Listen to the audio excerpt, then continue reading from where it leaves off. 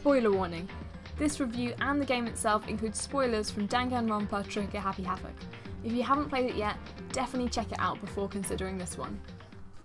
It's a cold hard fact that Danganronpa Trigger Happy Havoc and Danganronpa Goodbye Despair are two of the best games on the PS Vita. Well, that is, alongside Persona 4 Golden.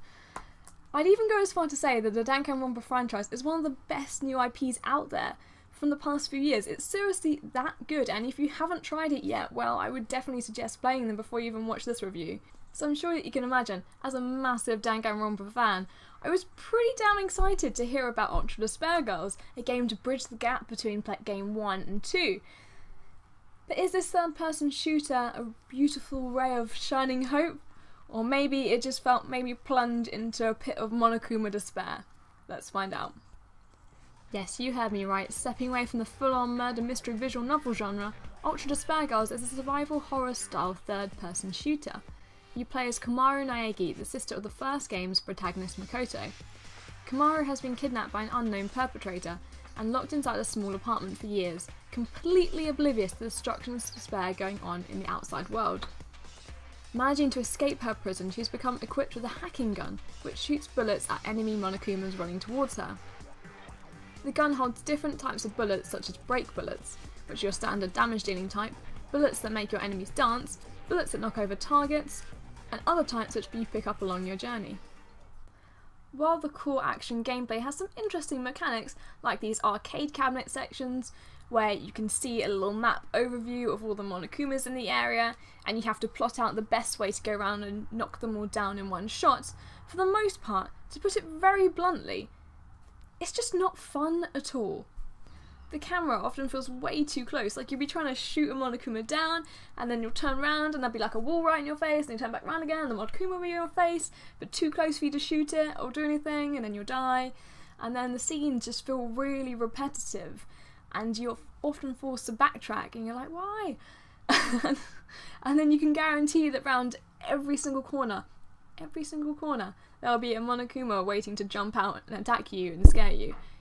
And it works every time. Not to the credit of the game, but my own wimpiness. Like, literally, I was terrified to just... Every corner I was kind of slowly inching round with my gun, like, trying to see if there was one there.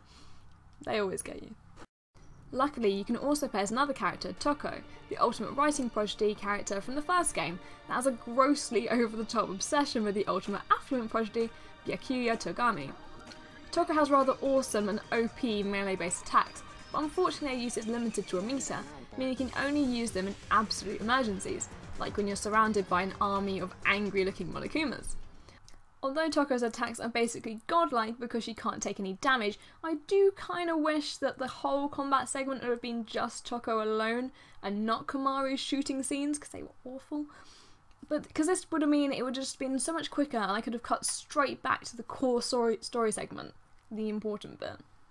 Going back to the story, once back in Toa City, Komaru discovers that a group of 5 children called the Warriors of Hope have taken over, commanding armies of robot Monokuma killing machines, and encouraging children to wear Monokuma masks and slaughter every single adult they come across, in order to create their very own paradise for kids, completely free from adults.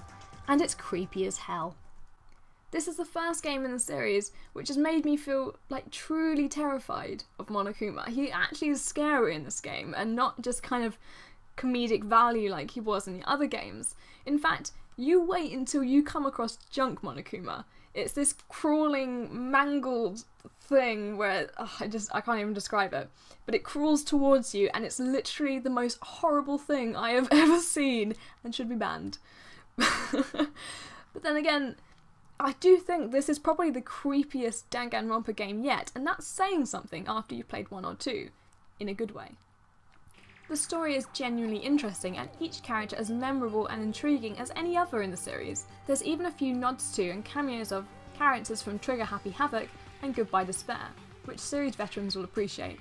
While of course I found Toko interesting as a character in the original game, I wasn't totally convinced that she could pull off a starring role in this game, but to my delight, she really came into her own in Ultra Despair Girls, and her awkward and downright crazy personality perfectly complemented the rather normal, average high school style protagonist Komaru. The cutscenes are awesome as always, splitting from an anime scene to 2D pop art and even some really well done pre-rendered CG, and stylistically it feels just like any other Danganronpa game that we know and love. Well, aside from the 3D combat scenes, but we'll forget about those.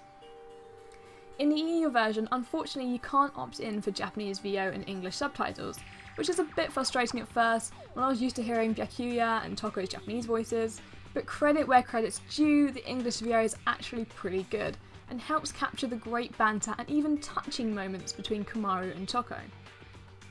Yet personally I felt that all the game's combat sequences did was just pad out the game, making the whole experience feel slow and stretched, digressing you further from the plot and shifting the focus away from the rather interesting narrative that's driving the whole game. Which is a shame, as Ultra Despair Girls still has a great, witty and well-written script and some interesting twists and turns that we've come to expect from the series. The first chapter of the game in particular felt very slow to get going after a rather dramatic introduction, and often made you feel like you were backtracking just to flesh out the gameplay. But fear not, because things do really start to heat up after the beginning of chapter 2. All in all, Ultra Despair Girls is a rather well-written and intriguing story that is frustratingly marred by some really lousy third-person shooter gameplay, even though it does have some interesting puzzle mechanics. But despite its flaws, I couldn't help but push on to finish it, to find out what happens to the characters that I've invested in, and that I kind of care about.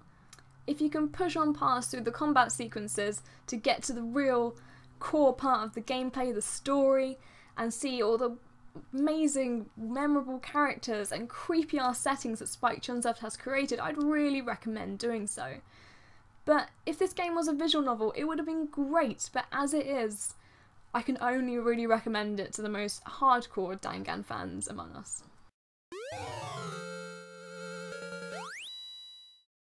So that's it. Thanks again for watching this review. I hope you found it handy.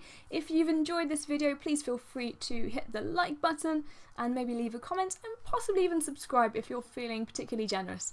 Thanks again, and I'll see you later. Bye!